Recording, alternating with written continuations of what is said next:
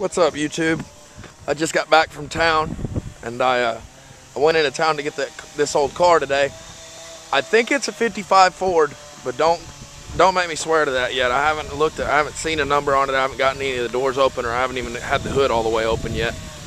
Somebody opened the hood and slammed it back down, and that caused it to bend. So this will have to be welded, and there'll have to be some kind of a bracket put in here once we get the car running. State Park, Kansas State Parks and Resources. But we got this window broken and this back window broken, and those are the two glasses that are broken. Ricky's back there cutting wood. If anybody knows exactly what car this or what year this thing is by looking at it, let me know in the comments.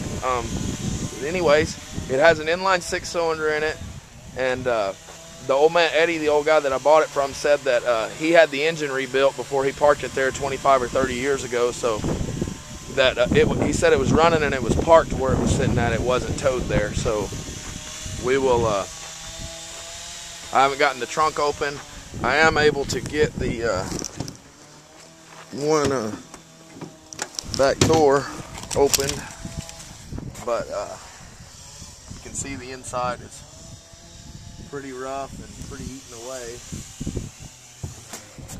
But I don't think any of that stuff really matters that much. This car is for Casey. She's been wanting it ever since we were in high school, so I paid way too much for it, but she wanted it, so that's what well, I had the problem that she wanted the car, but Eddie liked the car and he liked to look at it sitting where it was at, so I had to pay more for it than I wanted to. But it's probably worth more. I paid $1,000 for it, which is probably about $750 too much, but it's not really all beat up too bad. I mean, it's got its dents and stuff, but I think that the old car has some potential. I don't know. Let me know what you guys think about it.